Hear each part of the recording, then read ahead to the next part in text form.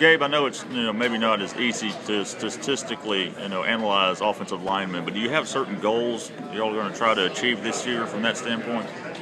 The offensive linemen do. We always talk about we have to like grade out as a champion or not, and we're trying to get more and more games that we all five of us grade out champion because 9 times out of 10 we grade out champions 8 or 9 times together, all together, then we don't win the game. So I mean that's been like one of the things that we're talking about. With all the mixing and matching y'all have had to do, is there maybe an advantage there? Now you have a comfort level working with different guys next to you. Yeah, it just make you feel not too comfortable. Like just working with one guy, 'cause I mean you never know what might happen. Like this last year, Tobias, he went down with knee injury.